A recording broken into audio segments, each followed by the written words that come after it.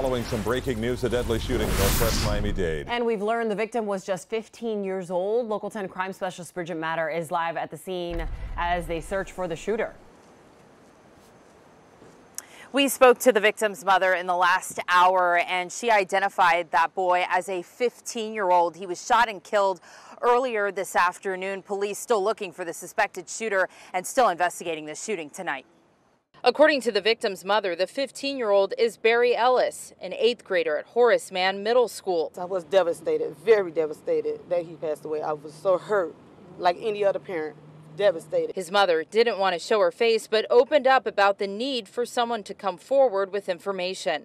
And I hope someone out there, please find out who did this to my son. Miami-Dade police is investigating what led up to the Wednesday afternoon shooting.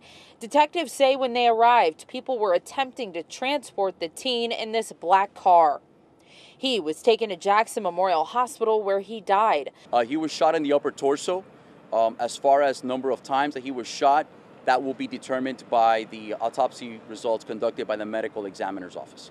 Police are going through the neighborhood, talking to witnesses and looking for any helpful surveillance video. Detectives hopeful for cooperation and a swift arrest for the teen's family. I cannot even imagine what that family will be going through once they find out that their 15-year-old, their son, is not going to be coming home.